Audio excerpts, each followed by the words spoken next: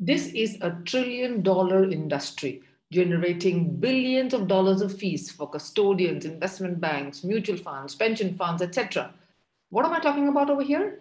I'm indeed talking about the largest sub-segment within the trade life cycle of equities, and that is the securities lending market, a market that is so huge across 45 countries in the world that it generates significant amount of revenues for the custodians and for the lending. It has also contributed to a large amount of volumes that have been traded in the cash segment as well as in the F&O segment of the equity markets and the bond markets.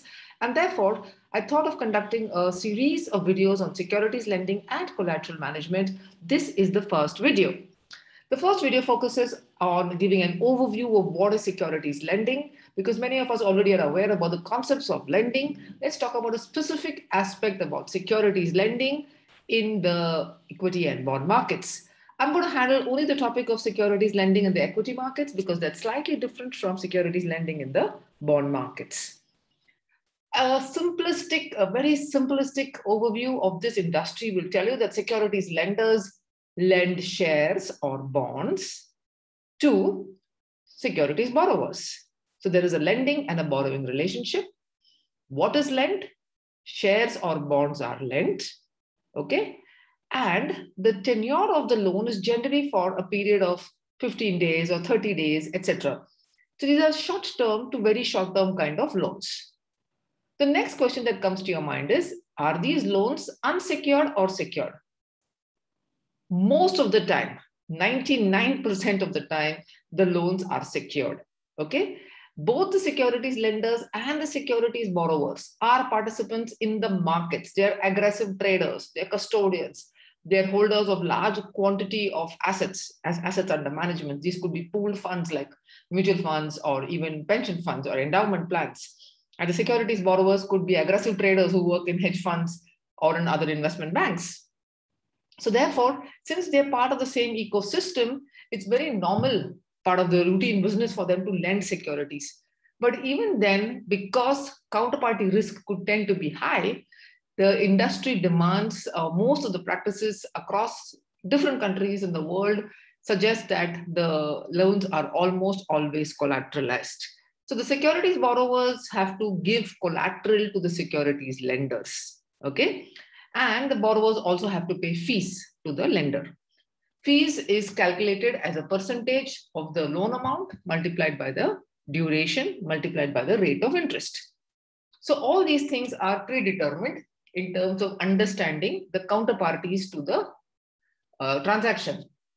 But who decides what should be the securities that are lent?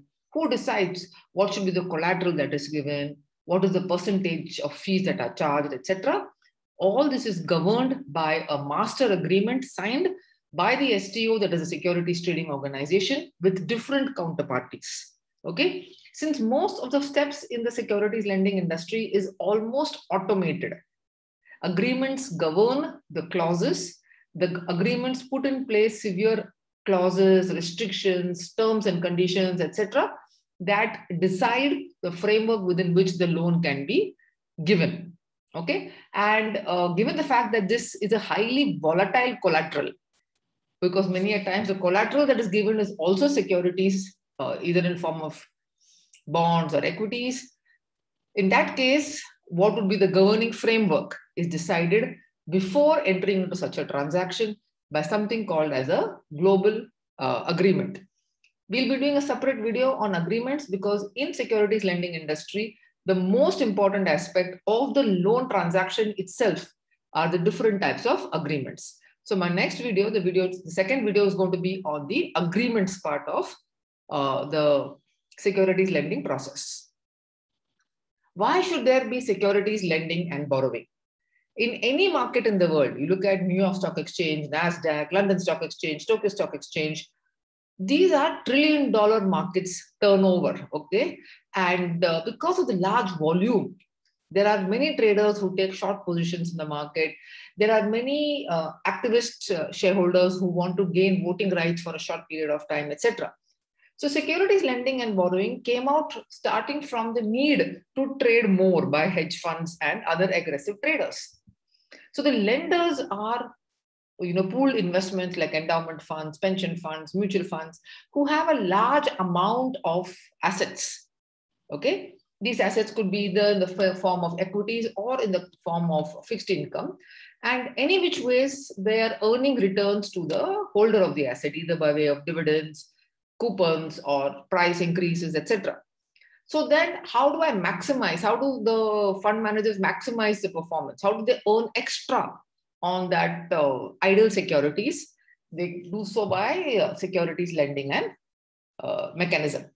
So the securities lending mechanism is quite profitable for the lenders because they are able to make greater use of the assets that they already earn. They already are making good use because owning the asset already gives them returns in terms of price movements, in terms of returns by way of dividends and bonds. Now they can earn extra. By earning extra, they're able to increase the performance of the fund. And by increasing the performance of the fund, they're able to get higher assets under management. So lenders are very keen to do this kind of business. What about the borrowers? The borrowers are interested in covering the short positions. Okay, traders who have initiated short positions. The next slide will be discussing what is a short position. Arbitragers, traders who are arbitraging or taking advantage of differences in share prices in two different markets. Sometimes there are activist shareholders who want to gain voting rights for a short period of time. And so they wait for the record date to be announced for an AGM or an EGM. And then they borrow the shares just for the duration of the AGM. And then they pay it back. Many a times, large investment banks have a role as a market maker, and market makers, as you know, cannot say no to a deal that comes their way. So because of excessive selling, they could end up having short positions, but they necessarily have to deliver the securities under the short position. So now let's take a look at what is short selling. The securities trading organization can sell securities on the trading day without owning the securities. Okay. So equities and bonds are perhaps the only asset classes in which you can sell something without owning it. And therefore, it's called as short selling. Selling short means you're not owning the securities on the date of the trade. But the seller's trade obligation is to deliver those securities, right, before the settlement deadline. Stock, especially the securities are traded on a securities exchange like the NYSE or the LSEG, then the seller's obligation is definitely to actually confirm the trade and deliver the securities under the trade, or else the shares would get auctioned, and that could result into heavy penalties. Stock exchanges have their own deadlines. Custodians have their own deadlines. Stock exchange deadlines, for example, could be valid date is equal to T+1 or T+2. The seller must deliver the securities because that's his obligation under the trade. And because of that, they must deliver the securities. Even if they have sold the securities that they don't own, they have to deliver the securities. What can they do? They can borrow from securities lenders. If they don't deliver the securities, it will be classified as an FTD, that's a failed to deliver trade. And custodians depositories charge very high penalties and punitive fees for failed to deliver trades. So in order to avoid those penalties and punitive action by stock exchanges or by depositories on the STOs who have short sold the securities will borrow those securities from other lenders, from other pooled funds, like an endowment fund or a mutual fund or an insurance company. The main participants in this market are the lenders, who could be institutional investors who have pooled funds like asset management companies, mutual funds, pension funds, endowment funds, etc., or even insurance companies. The borrowers are different types of traders, especially hedge fund managers, hedge fund traders, speculators, arbitragers, institutional traders who have aggressively short selling. You've seen in the last few weeks in the year 2022 that the markets have been generally on a decline. And because the markets are in a declining phase, many traders want to short sell. So they can sell on a particular date, and if they expect the prices to go lower, they buy back. But when they buy back, the settlement of each of them from the exchange point of view is considered as two separate settlements.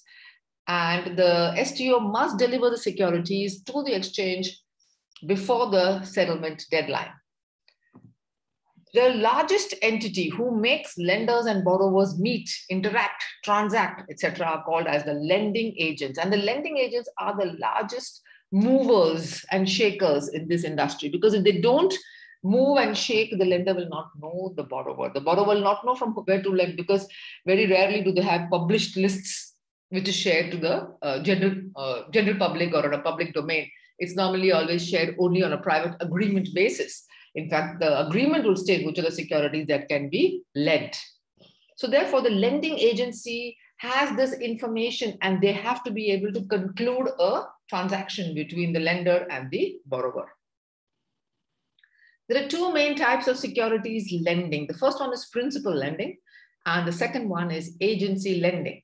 Let's take a look at what is principal lending. Principal lending is, like the slide we just saw earlier, the securities lender directly lends shares and bonds to the borrowers, who in return for the securities loaned to them pay fees and give collateral for the securities. So therefore, the transaction is directly between the lenders and the borrowers. This could happen in the case where custodians are very familiar with the STO, or the mutual funds or the pension funds are very comfortable with the counterparty and they are aware of their holding positions and they want to do a trade. But most of the movers and shakers, as I said, is driven by agents. And this is called as agency lending. This is again a slightly simplified version of the entire process. We will be doing another slide, another presentation on how complex agency lending can be. The securities lenders lend to this agent the securities. The agent then lends the shares and bonds to the borrowers. Okay, so the lenders lend the securities to the agent. So the lenders create a pool and they lend it to the agent. The agent then decides to lend that to different types of borrowers. So over here, I just put one single block as securities borrowers, but that securities borrowers could be 4 different block securities borrower: A, B, C, D, E, F, G, H, P, Q, R, S, etc. So there could be 4 different kinds of borrowers and a single agent who is delivering those loans of securities. Okay, so the agent is very important to create this smooth functioning of transfer of securities from the lender to the borrower. Because if the agent doesn't do that as a intermediary, then they don't earn any fees and the borrowers will be stuck with their limited position sizes. In return, the borrowers pay the collateral and the fees to the agent.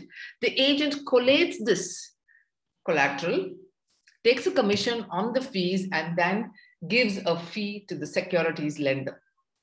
Okay, so the agent is like a mover and a shaker, as I said, because they actually make the movement of securities to take place. The agents could normally be broker dealers, because brokers are aware, right? Brokers, being part of the industry for so many years, are aware of large institutional holdings. And because they're members of the exchange, they also know who are the traders who have short sold, etc.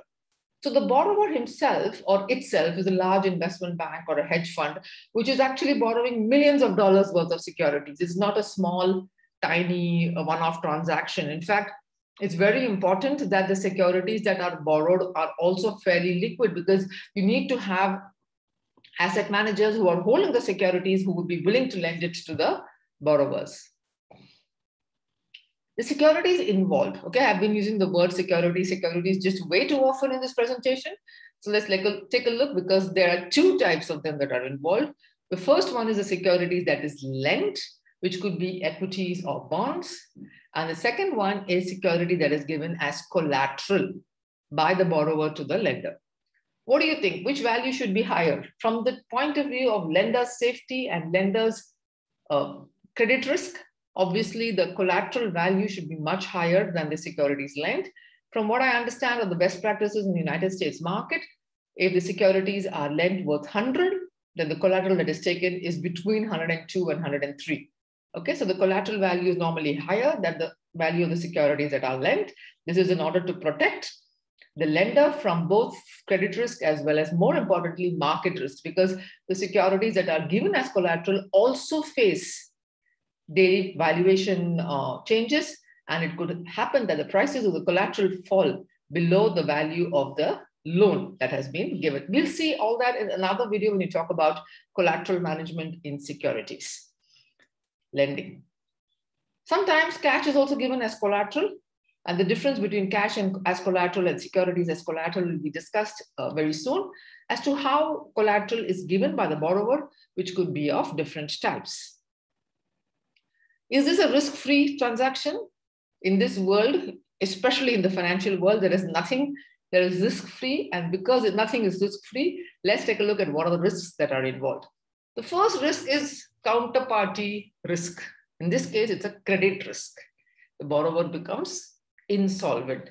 If the borrower becomes insolvent or goes bankrupt, then how will they pay for those securities? The collateral value falls below the loan value. So now you have market risk that comes into the picture, because at the time of taking the loan, the securities value was high, was let's say 102, and the loan amount was 100. But because the markets have been in a declining phase, the collateral value has fallen and the loan amount still is outstanding. Then what does the lender do? And the third risk is, what is the steps that are followed? Operational risk. Securities lent are delivered before the cash collateral is received. So for the STO participating as a lender in the securities lending market, they face credit risk, market risk, as well as operational risk. So normally cash collateral has to come in first before which securities can be lent out. Thank you so much for watching this video. If you like the content, do hit the subscribe button and please share it with your colleagues and friends, because it's very important to understand the basics of the securities lending industry before taking up a job with one of the large outsourcing entities. Thank you very much and take care.